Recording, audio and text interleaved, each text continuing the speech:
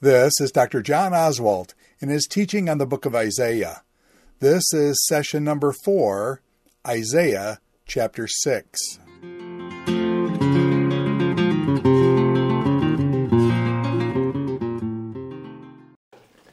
Welcome. Good to see you again. It's Monday night, so it's raining, but you came anyway. Good, thank you. Let's pray together. Dear Father, we rejoice in your presence among us. Thank you that you are here. Thank you that you give yourself to us. Thank you that you invite us into your presence. Thank you that you want to be known by us. You don't want to hide in the mystery of your transcendence. You want to be known. And so, Lord, we would say we want to know you. That's why we're here. So we pray that you will, again, by the power of your Holy Spirit, open the Scriptures to us. Help us to understand, to appropriate, to apply, to live all that you reveal to us. In your name we pray, amen. Well, tonight we have the luxury of one chapter, but it is a chapter that is absolutely jam-packed. I always say to my students, there are no unnecessary words in this chapter. Virtually every word is significant. Even the ands and the thes are significant, and so I'm sure that we will spend all the time that we have. I've been saying that in chapters 1 through 5, we have this interchange back and forth between the Israel that is rebellious, arrogant, concerned with human greatness, the vineyard of bitter grapes, as we saw last week. That's this Israel.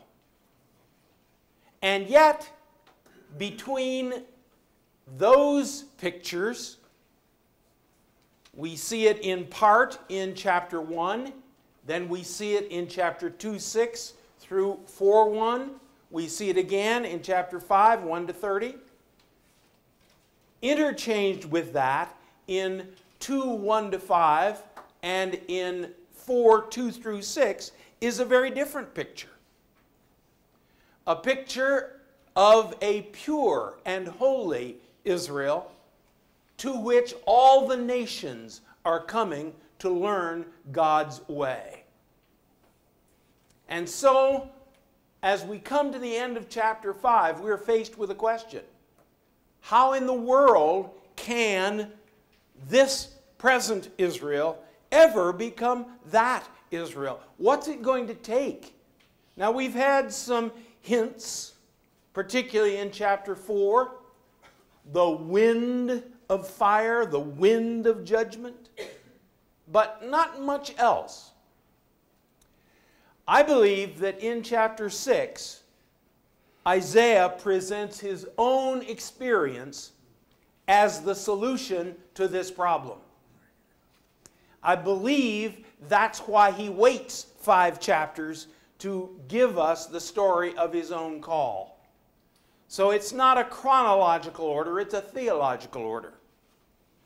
And that's what I want us to look at this evening. The nature of Isaiah's experience and how that experience then relates to the nation. In most of these lessons, there's going to be a big chunk of background because the prophets, to be understood, you need to know what's the situation that they're talking about. Remember that after Solomon's death, his kingdom broke in two. The northern part, which is the northern 10 tribes, took the name Israel. And you've always got to sort out when you're reading the Old Testament. Are we talking about Israel, the nation as a whole, or are we talking about the kingdom of Israel, which is the northern 10 tribes between the years 930 and 722? Solomon died, give or take 10 years, in 930, and that's when the kingdom divided. The two kingdoms existed together, the northern kingdom of Israel and the southern kingdom of Judah, for these 200 years roughly, until Samaria, the capital of the northern kingdom, was destroyed in 722. Then Judah, the southern kingdom, which was essentially the territory of that southern tribe of Judah, but you remember that the tribe of Simeon had its territory within Judah. So you've got Judah, sort of like so, and here's Simeon in the middle of it. So there are two tribes there. They existed from 930 until 586, when the Babylonians destroyed Jerusalem. Now, in the intervening years, the Judeans were able to push their northern border up into the area of Benjamin. So actually, Judah, toward the end of this period, when both kingdoms were still in existence, Judah really comprised 3 tribes, or 2.5 tribes, and the northern kingdom was sort of 9.5. So this is the situation when Isaiah begins writing. He begins writing, according to the date we're going to look at here in a moment, in 739. That is 17 years before the northern kingdom was to fall. Years of chaos in every way. The northern kingdom, and I'd better do one of my famous maps here. The northern kingdom was by far the more wealthy and more powerful of the two.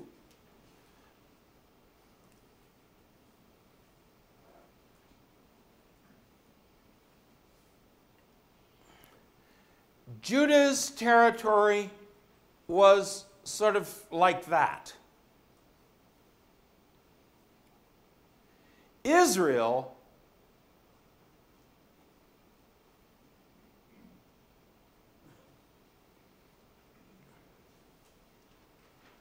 was that.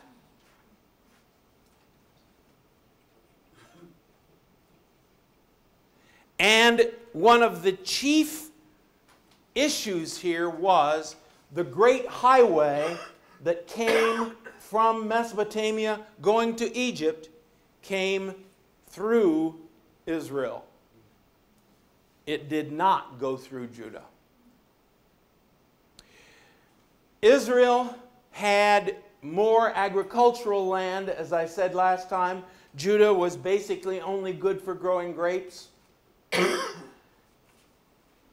They had more commercial wealth. They had more military power.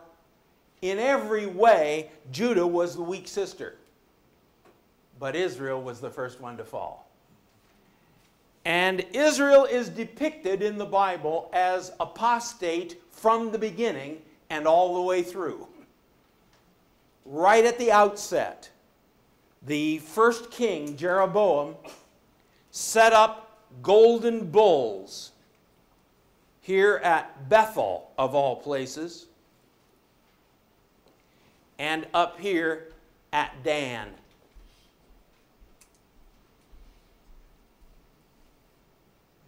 Now the scholars, I have to be a little careful not to be too sarcastic. The scholars, who don't like the Bible very well, say, well, that couldn't be true. this is obviously history written from a Judean perspective, and all Judeans hate all Israelites. So it's, but the Bible says there was not one good king in that 200 years. Judah didn't do much better. Judah has 5 good kings in 350 years. And a couple of those are sort of on the razor blade edge of good. But at least Judah experienced these notable revivals that sort of brought them back for a while before they sagged again into the old idolatrous apostasy. But that was enough, it appears, to keep a core of believers.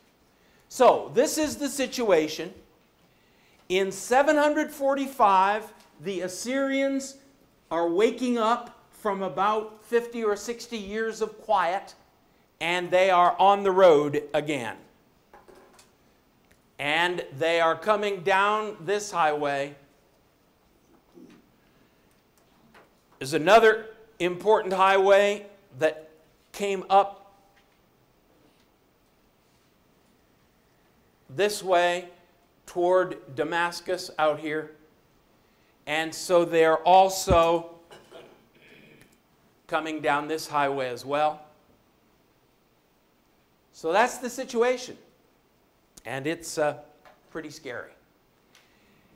So Isaiah's ministry begins in the last years of the 2 kingdoms and then extends into the early years when Judah is alone, after Samaria has fallen and Israel has been incorporated into the empire.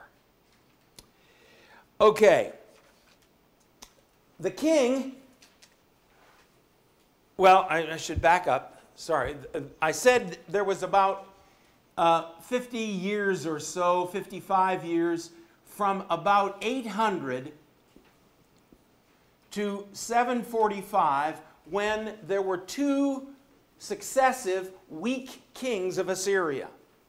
And Assyria pulled back. I've said before, I think Jonah had something to do with this. It fits. But whatever the reason, you had about 55 years when, after 100 years of struggle against the Assyrians, oh my. And so you have a king in the north, the second man to be named Jeroboam. The first king of the north was named Jeroboam. This man is also named Jeroboam. As I once said years ago in talking about this, Jeroboam the tooth. No, Jeroboam the second. He is king of Israel, and Uzziah is king of Judah. Both of them long, long reigns. Jeroboam's reign about 46 or 47 years. Uzziah's reign 52 years. And this is a golden age. With the pressure off, both kingdoms were experiencing renovation as they had not felt it for 100 years. Everything is wonderful. But there are 2 old curmudgeons in the north, one named Amos and the other named Hosea. And they say, no, this is not the golden age. This is the last flush of a terminal illness. Within 50 years, this nation is not going to exist. You can understand that those guys did not win any popularity prizes. Imagine somebody today daring to say that the United States will be wiped off the map within 50 years. I'm not a prophet nor the son of a prophet. But it's not at all impossible. You can only thumb your nose at God so long. So those guys were saying, you think everything's wonderful? Oh, no. No, no. It is shortly to change. And as I've said over and over again, in 745, it did change. You got a new emperor on the throne, Tiglath-Pileser III, who said, I'm going to Egypt. So it's in that situation that Isaiah's ministry unfolds. Now I say all that to get us ready for chapter 6. In the year that King Uzziah died, I saw the Lord. There are very, very few dates in this book. So whenever you see one, you have to know it's there for a reason. Isaiah did not just throw this in for kicks. So, why do you think he put it in? What's the significance of that? But definitely historical and spiritual validation of his experience.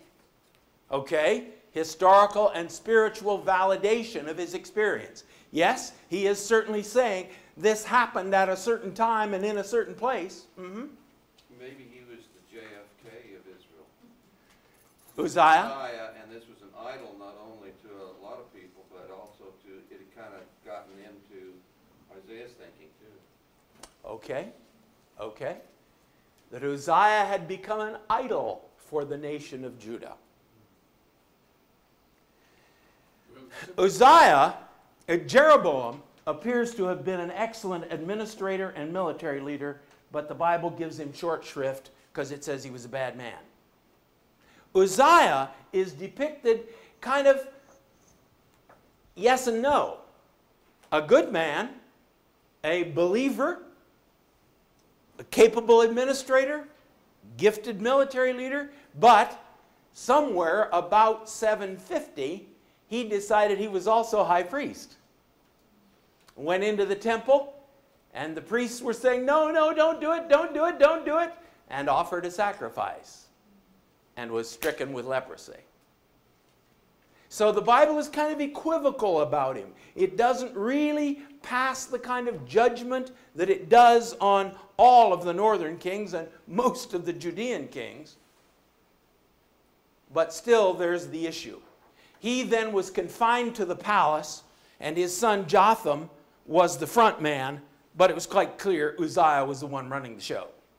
So, this is now 739. For 6 years, the Assyrian juggernaut has been bearing down. But hey, as long as good old Uzziah is on the throne, we'll find some way out of this. 17 years later. In the year that King Uzziah died, I saw the Lord. When suddenly the rug is pulled out from under them, and the human leadership that they've been depending on is taken away,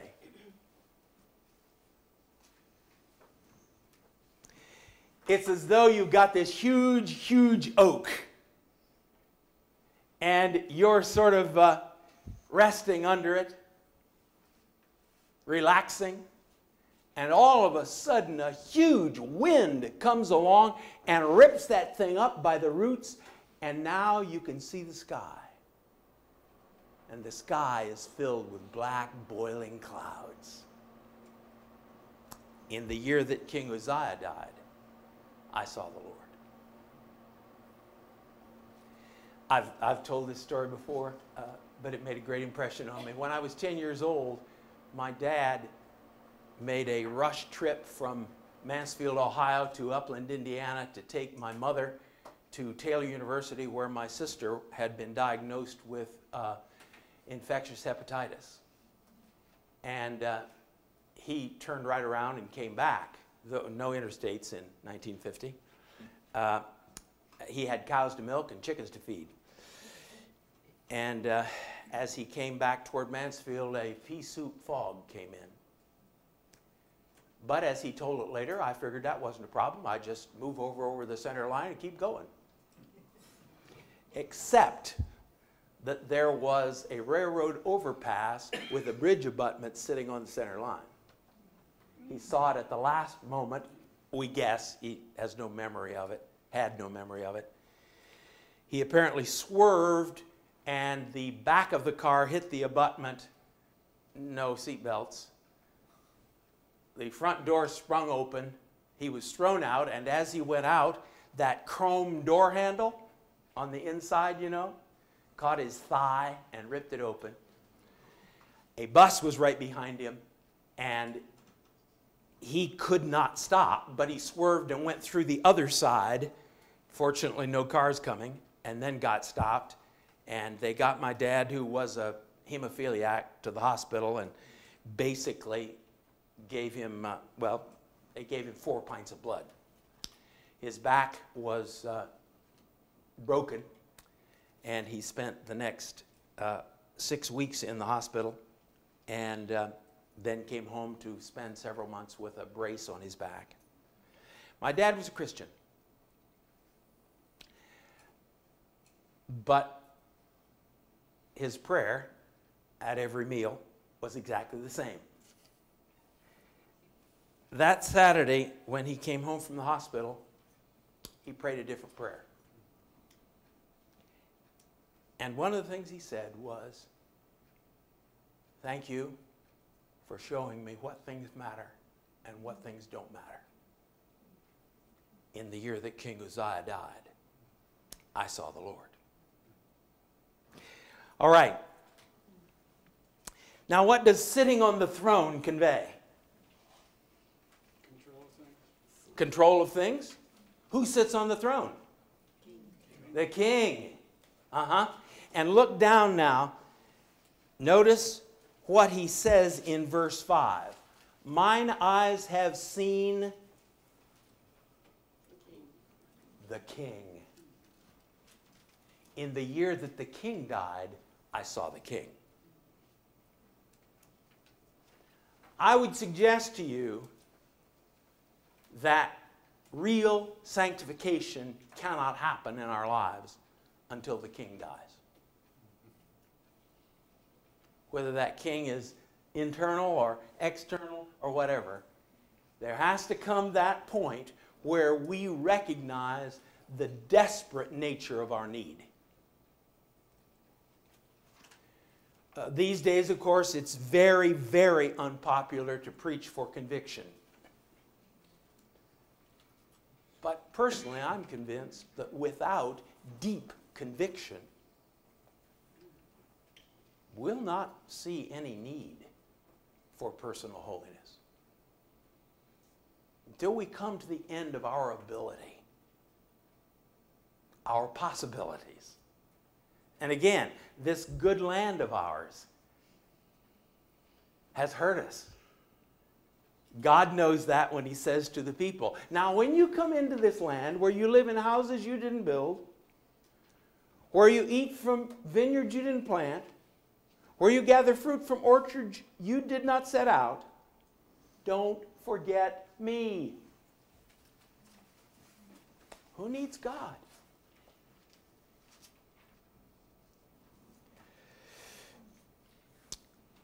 High and lifted up is an important phrase in this book. Look, first of all, at chapter 57:14.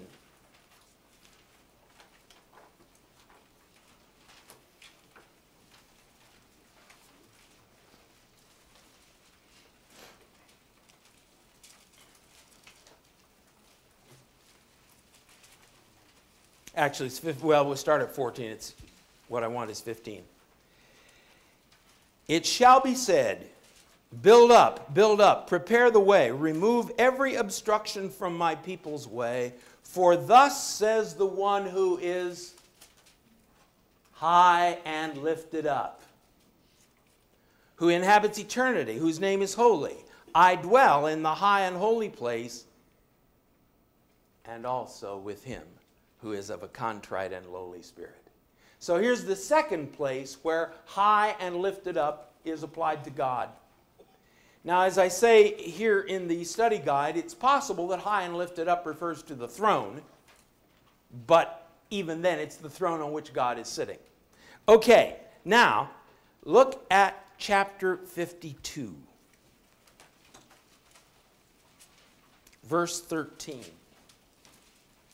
Somebody read that, please, real loud. Behold, my servant shall deal prudently. He shall be exalted and extolled and be very high. It's the same phrase here applied to the Messiah. He shall be high and lifted up. I'll come back to that in a few months. But we have to ask, who is this servant we're talking about here? 3 places in the book, high and lifted up appears, 2 of them clearly referring to God, and the other one to the servant. I think that says something significant. All right, back to chapter 6.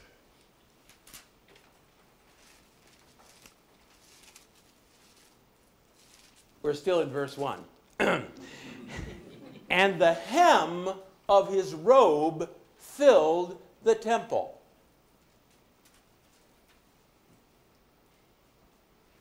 How big was God? His hem is 75 feet high. That's how high the temple was.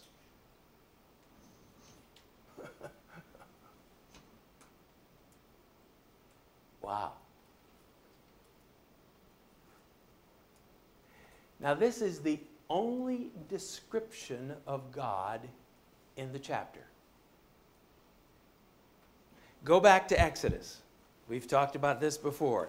Exodus chapter 24.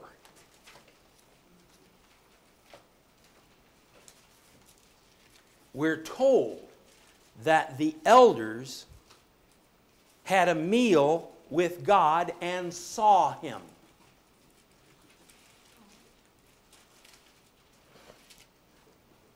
Verse 10, 24:10. They saw the God of Israel. There was under his feet, as it were, a pavement of sapphire stone, like very heaven for blueness. That's it. No other description. I sort of see Isaiah coming, floating out of the temple. Somebody says, "What happened to you?" I saw God. "Oh yeah? What do you look like?" "You should have seen the hem of his robe." "Okay, what does his robe look like?" "You should have seen that hem." "Well, what does his feet look like?" "You should have seen that hem."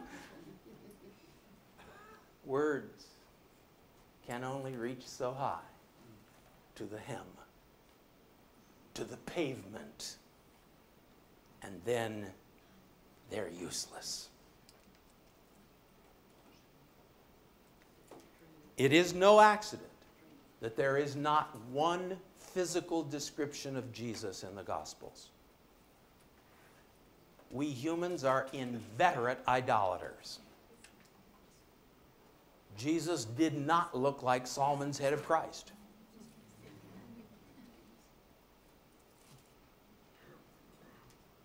God is beyond description and beyond our control. 6:2. Above him stood the, as I say in the note, probably seraphim means burning ones. These are probably twisting flames around God's throne. Each had 6 wings. With 2 he covered his face, 2 he covered his feet, and 2 he flew. Now, why are they covering their faces and their feet? Acknowledging their own lowliness. Acknowledging their own lowliness. His holiness. His flaming servants can't look upon him. And yet we sort of rush into God's throne room and say, "How you doing, old buddy? Need any help from me today?" With two they covered their feet. You can get a lot of argument about this in the commentaries, but the majority, including me, believe that feet is symbolic of the body. Not only do I not want to look at God in the face, I don't want God to focus his sunlight blaze on this poor mortal body either. So again, in two different ways, stressing the awesome, transcendent holiness of God. And with two they flew to serve him.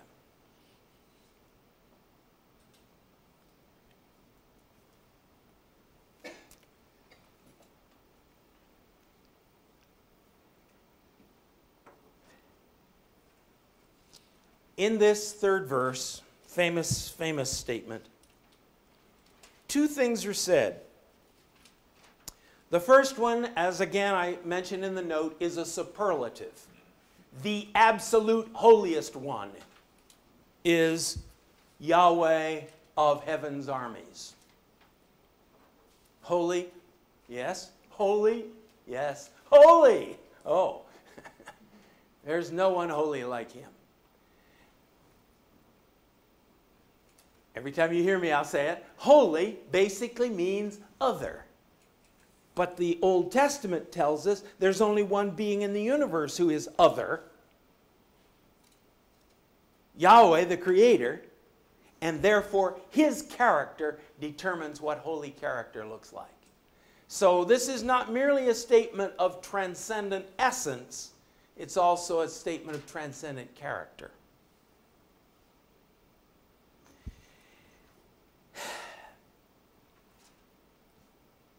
What's the point of the second statement? The whole earth is full of his glory.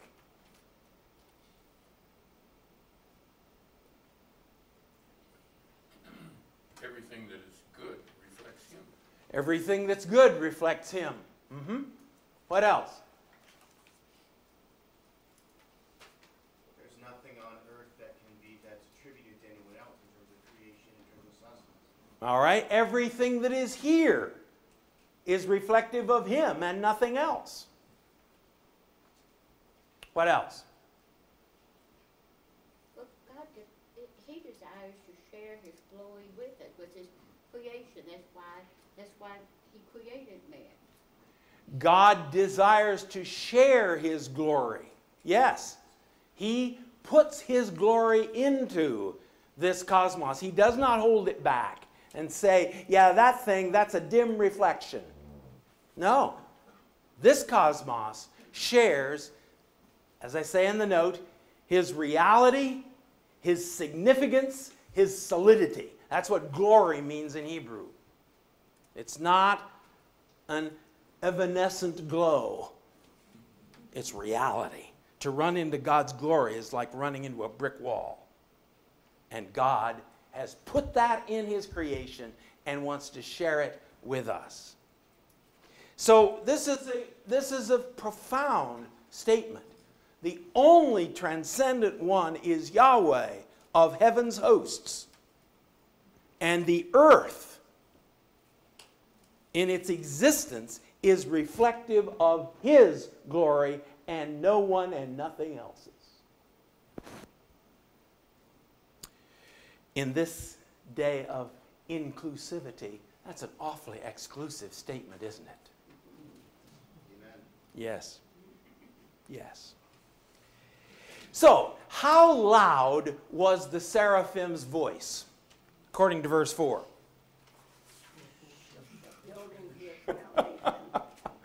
It shook the building to its foundation. Talk about decibels.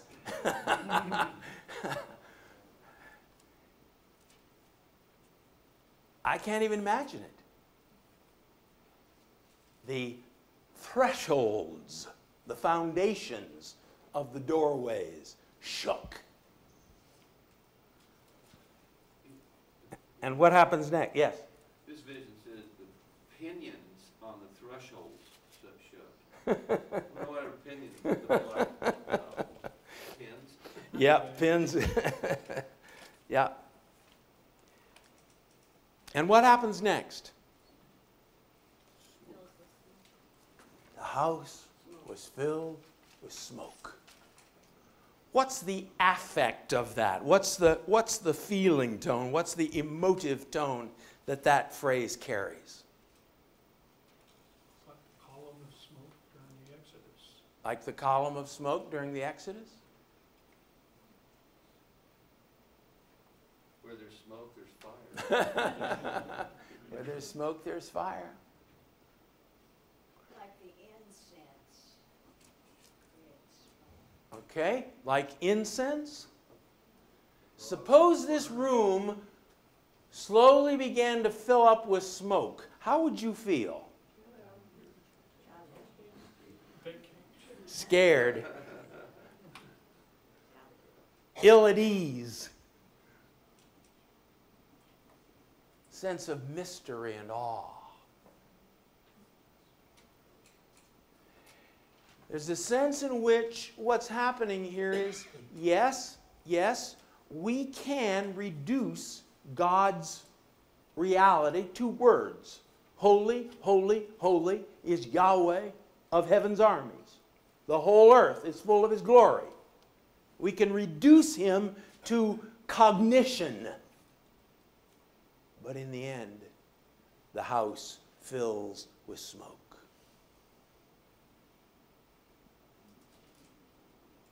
This is not a little manageable concept or set of concepts we're dealing with. That's what the builders of the cathedrals were trying to convey. And that's why I personally have a little difficulty with worshiping God in an auditorium.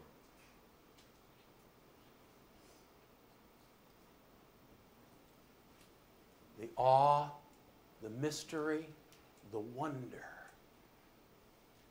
Now, I have good friends who would say, yeah, all that churchy architecture gets in the way of really feeling a sense of worship. I can understand that.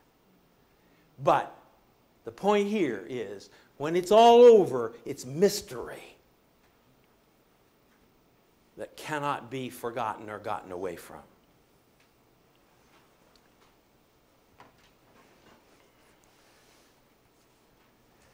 Now, Isaiah reacts in a very strong way. Why do you think he does that?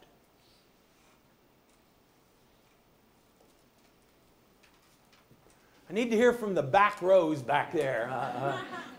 I know you can hardly see me up here, but... He's scared because he's so unclean. Yeah. Why does he feel unclean?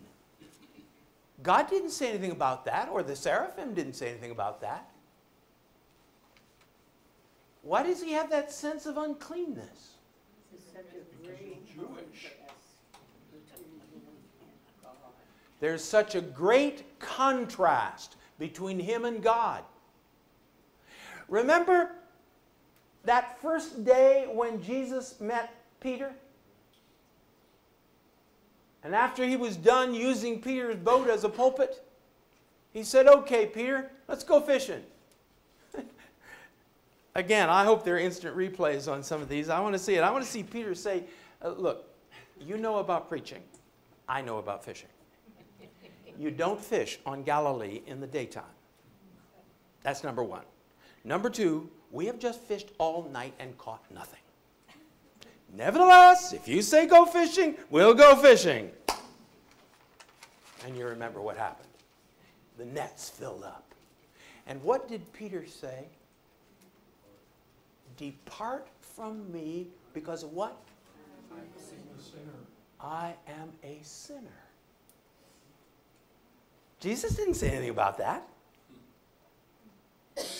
But when we humans come in contact with the living God, the immediate recognition that comes to us is not finiteness, not mortality, but uncleanness. There's something about me that cannot exist in your presence. Now again, and I've got to confess as much guilt here as any other preacher.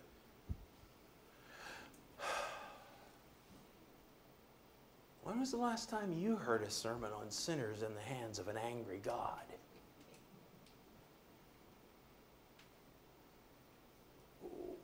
When's the last time you were brought so much into the presence of God that you had to say, "Depart from me. In myself, I can't live in your presence."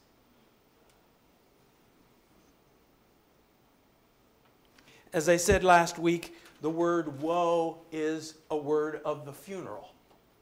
Alas for me, it's all over. And I've got the English Standard Version here. It says, "For I am lost." King James, if I remember correctly, says, "I'm undone." Some other versions say, "I'm dissolved." And that really is what the word means.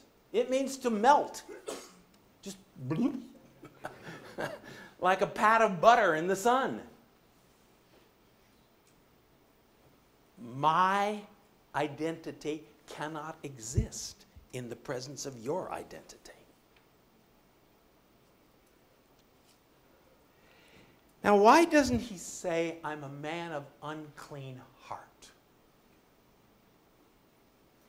Out of the heart proceeds.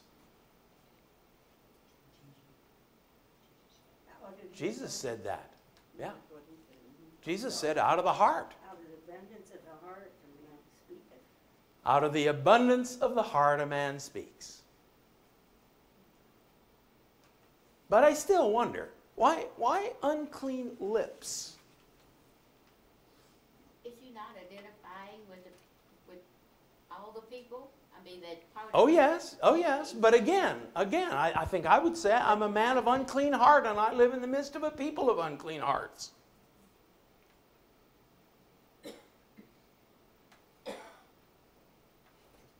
What do you think? lips and not tongue. Lips and not tongue, yes. James can get the tongue. Yes?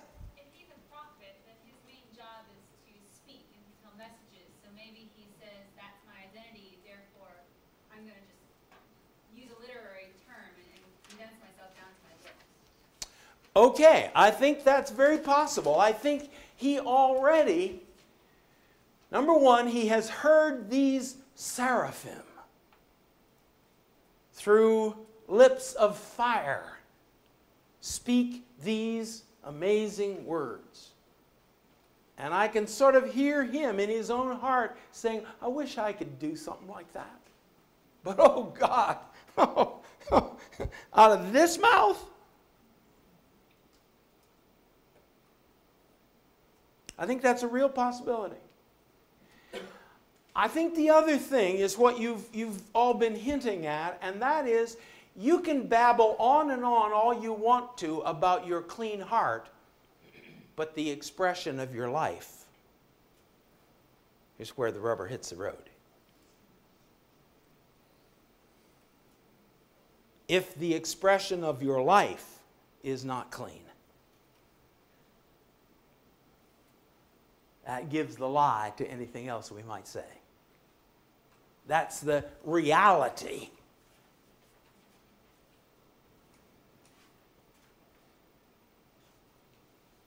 So I suspect both those things are in play here.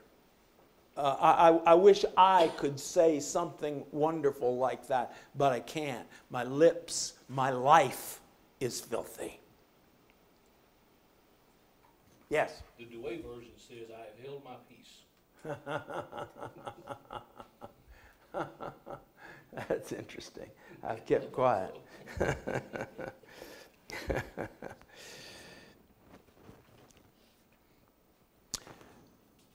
Next question.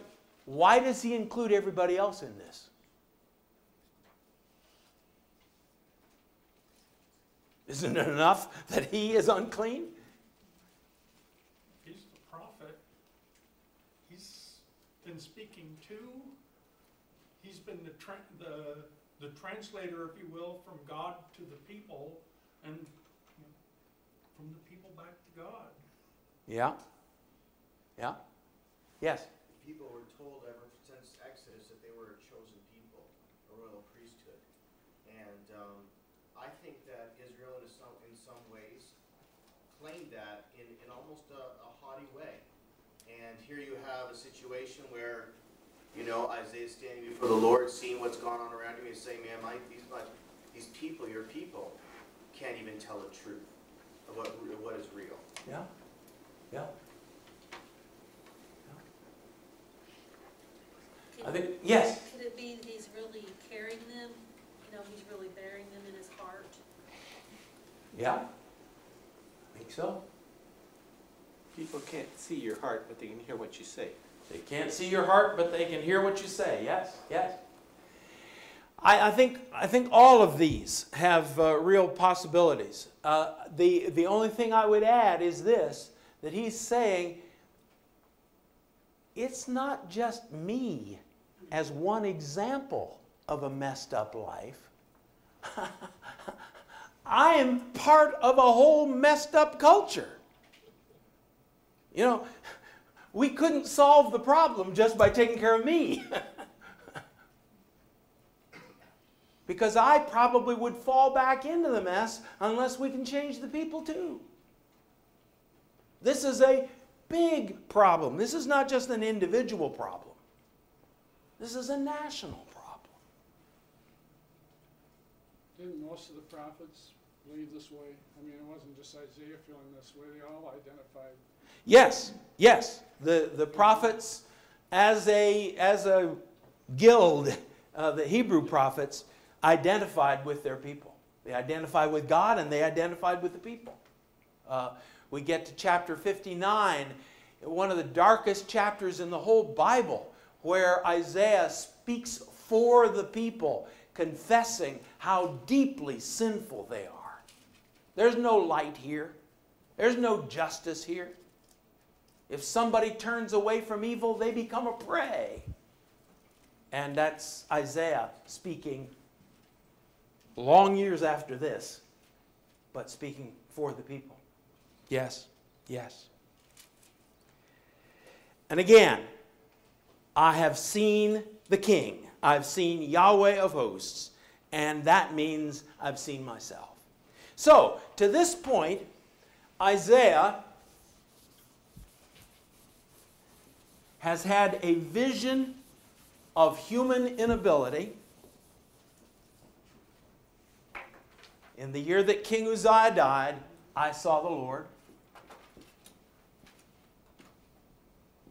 He has had a vision of the Holy God. And he's had a vision of his unclean self.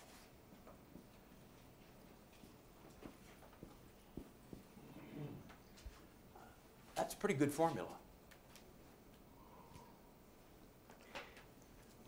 Now, this is a trick question.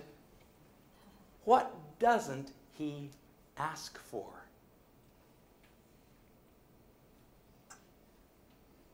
Repentance. He goes right into a calm, accepting what's going on. He doesn't ask for cleansing.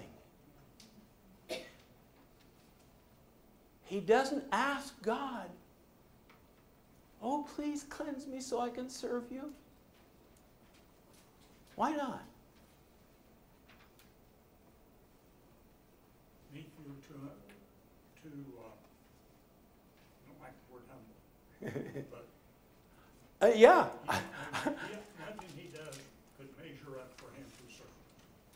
I'll use the word hopeless. I mean, how could I ever live in your presence? How could I, being who I am in the midst of whom I am? It's useless. There's no point in it. I'm just gone. I'm like a grease spot on the terrazzo floor. It's over. Not with God, it isn't. Not with God, it isn't. I may see my situation as hopeless. Not even worth asking God to do anything about it. So one man said, I'm so low I have to look up to see the worms.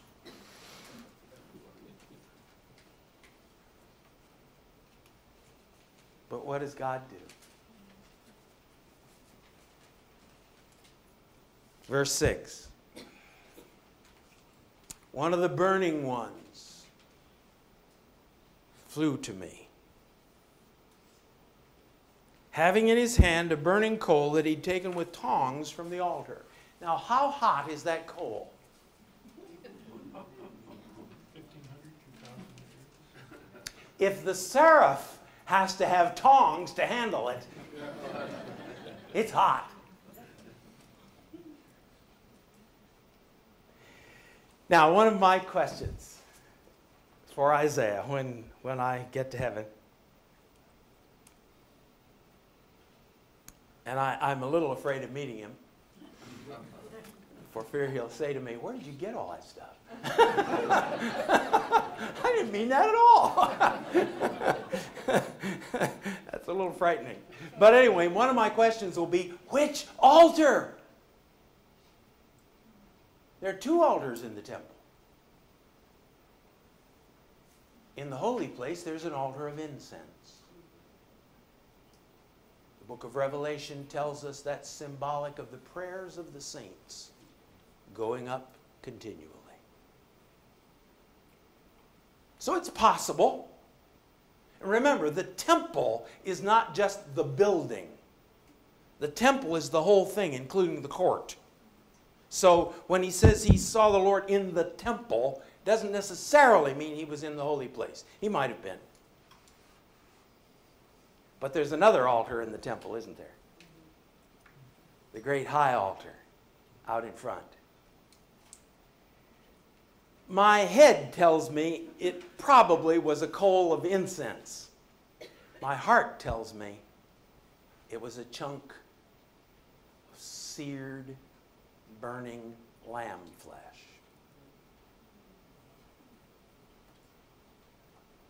This has touched your lips.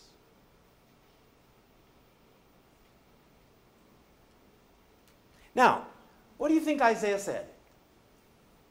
Don't you think he said, oh, that's so fun, let's do it again?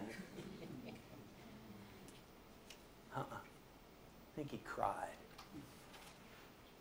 God, it burns. It burns.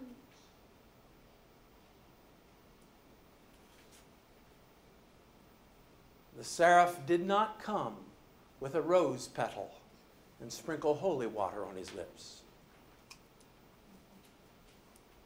He came with fire. Now, what's the significance of fire? We've talked about burning ones. We've talked about smoke. Here's this burning coal. What's the significance of fire?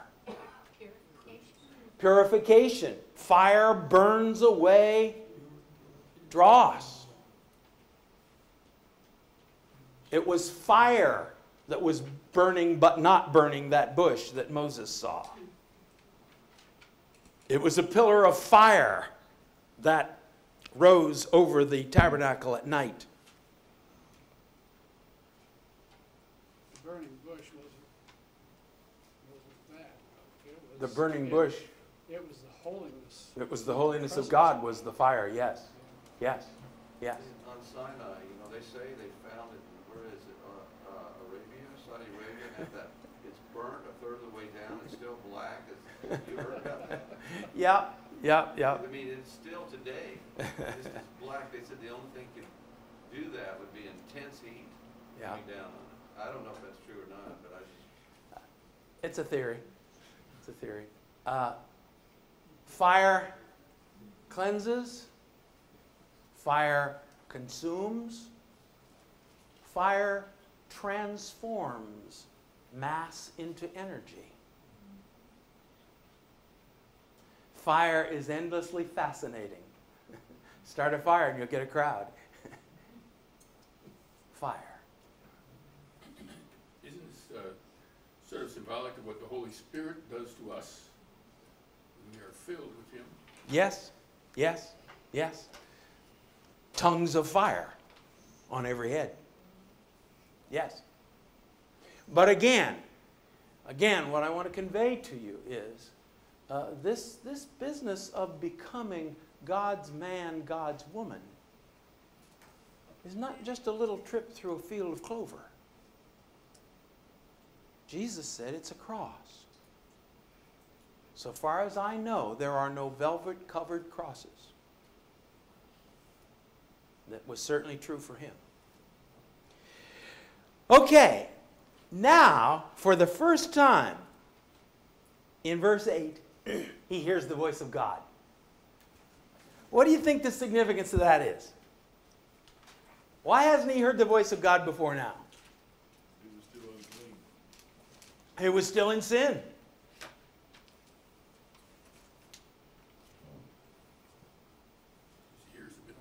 His ears had been opened as well as his lips touched. I think that's right. Again, it's speculation. The text does not say, but it's very interesting that it's only after this experience that he hears God's voice.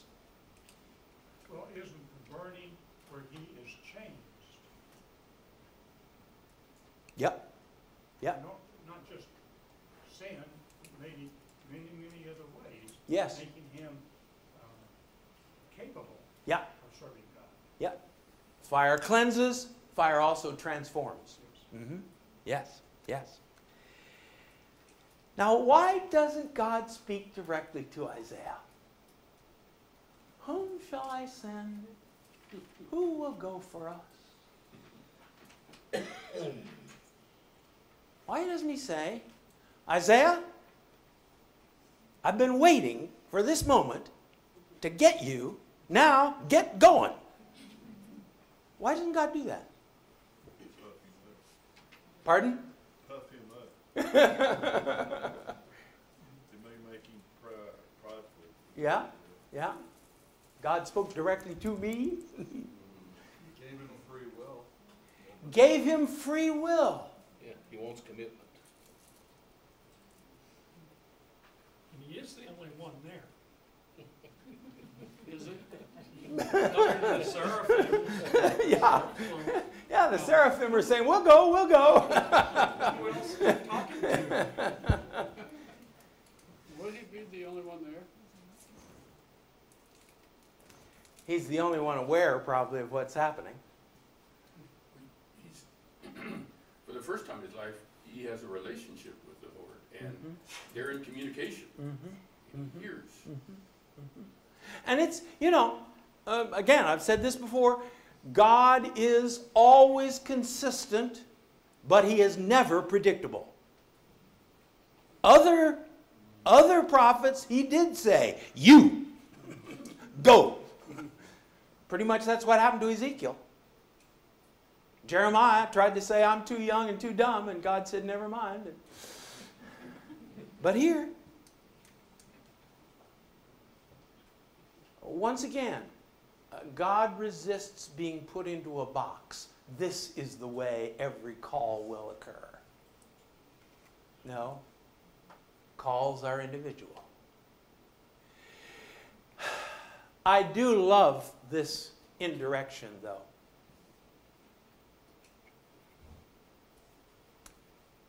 I long at Asbury Seminary someday to hear a testimony like this. All I ever wanted to do was preach the gospel. All I ever wanted to do was be God's man to preach, and God said, no, you'll be an orthodontist. And I said, oh, God, I don't want to be an orthodontist, look at people's mouths all day. God said, no, you be an orthodontist. So I'm going to be an orthodontist. I hate it, but I'm going to do it. You know what I'm talking about. All I ever wanted to be was an orthodontist. And God said, no, you be a preacher. So, all right, here I am. I'm going to be a preacher, I guess. But I sure would like to be an orthodontist.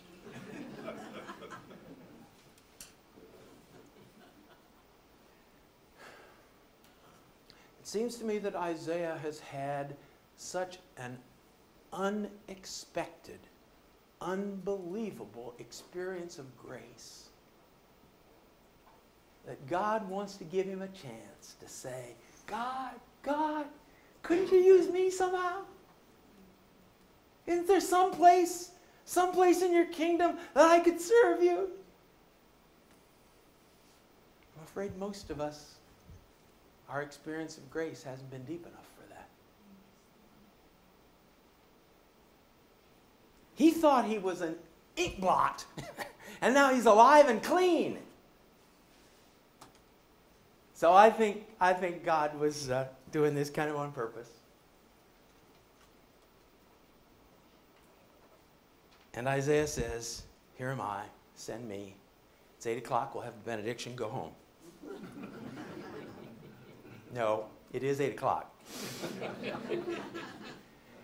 I've only heard one sermon in my whole life on Isaiah 6 that did not come to a screeching halt at verse 8. Here am I, send me to build a megachurch.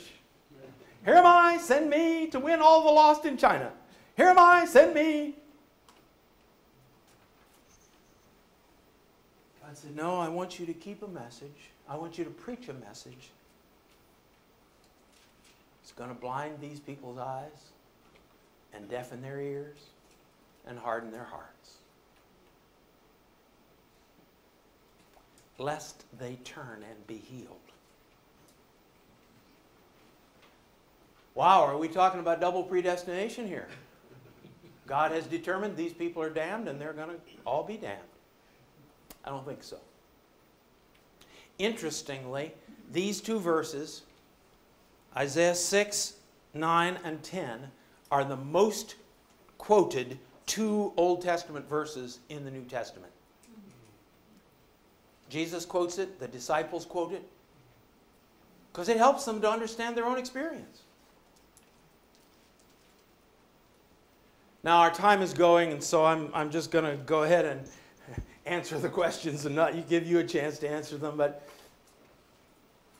what's going on here is, if Isaiah would preach a soft, easy message, his generation would be converted. But not really. This generation that he's talking to, if he preaches the truth, his message is going to drive them farther from God. Not because God wants them to be driven farther, but simply because of the nature of their own condition. So Isaiah has a choice. He can preach the truth, and his own generation will be driven farther away from God. But another generation will hear the truth and believe and be truly converted.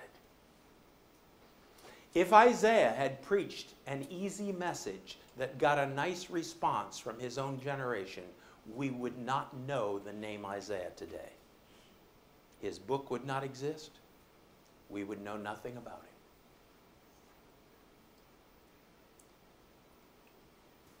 Now, I have the luxury of talking like this because I'm not pastoring a church.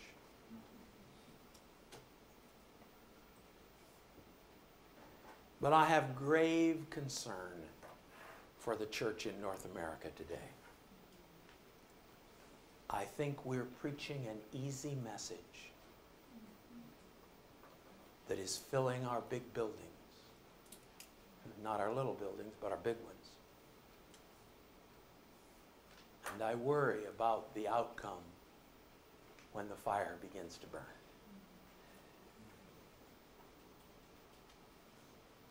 Maybe I'm dead wrong. I hope so. I sincerely hope so.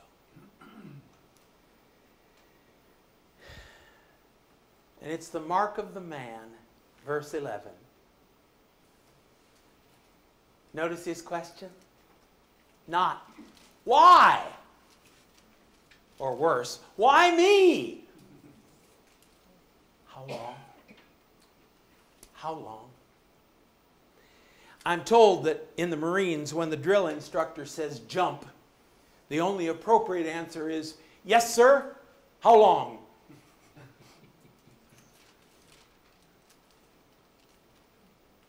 How high?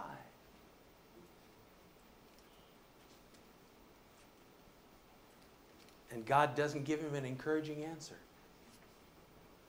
Until cities lie waste without an inhabitant, houses without a people, and the land is a desolate waste, and the Lord removes people far away, and the forsaken places are many in the midst of the land, and though a tenth remain in it, it will be burned again, like a terebinth or an oak whose stump remains when it's felled. Oh, dear God. Preach until the land is a field of burned out stumps?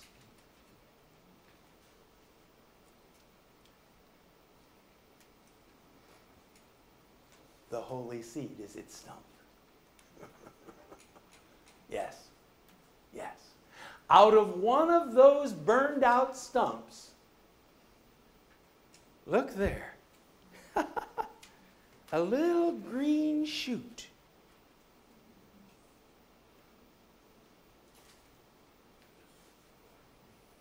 Yes, Isaiah, the whole outcome of your ministry is going to be a little green shoot.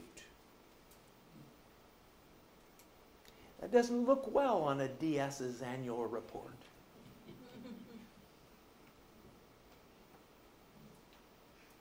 Doesn't play well in the newspapers. But thank God, Isaiah said, yes, Lord.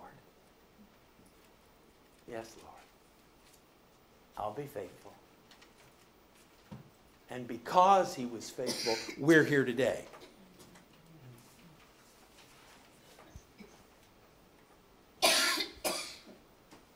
Let's pray. Thank you, Father.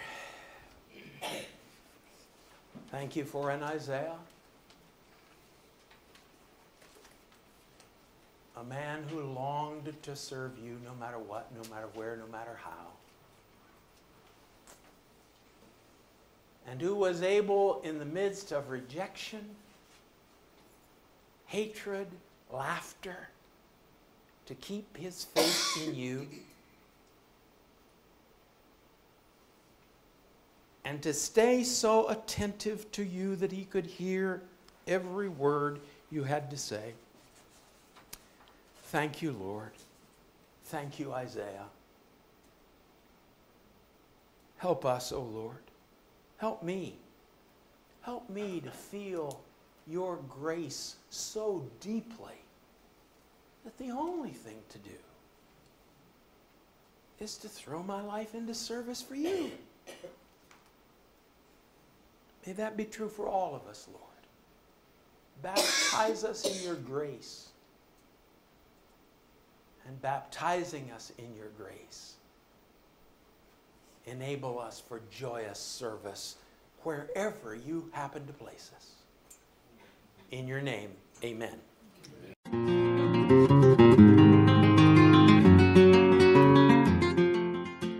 This is Dr. John Oswalt in his teaching on the book of Isaiah. This is session number 4, Isaiah chapter 6.